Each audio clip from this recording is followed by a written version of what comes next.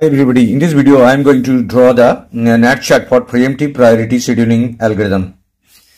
Here we need to draw the ready queue first. The ready queue is based on arrival time. First process is P1 arrived here.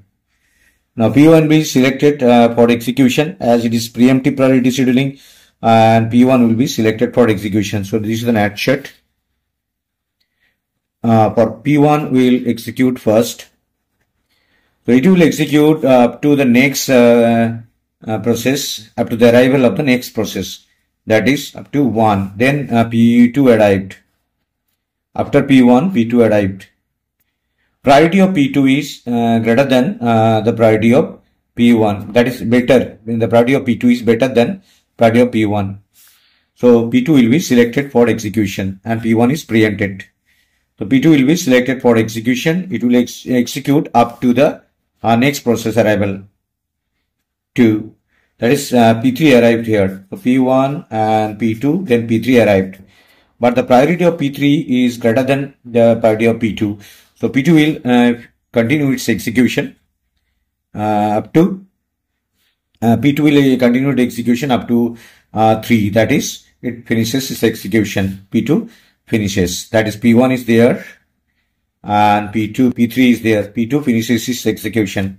Now, among P1 and P3, the priority of P1 is better. So P1 will be selected for execution. It will execute up to the next process arrival time. That is up to 4. Then P1 is here available, P3 is available, and P4 is available in the ready queue.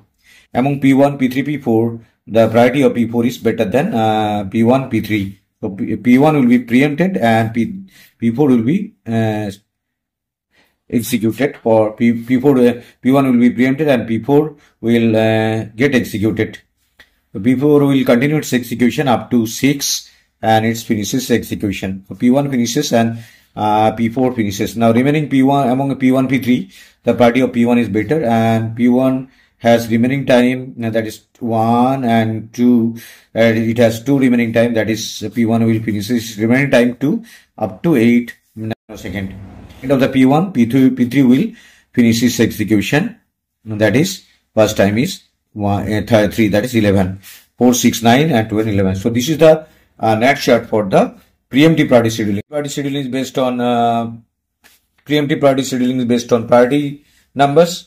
First of all, we need to load the processes according to their arrival time. Then CPU will select those processes whose priority number is less than the others in the ready queue. So this is the concept of preemptive priority scheduling.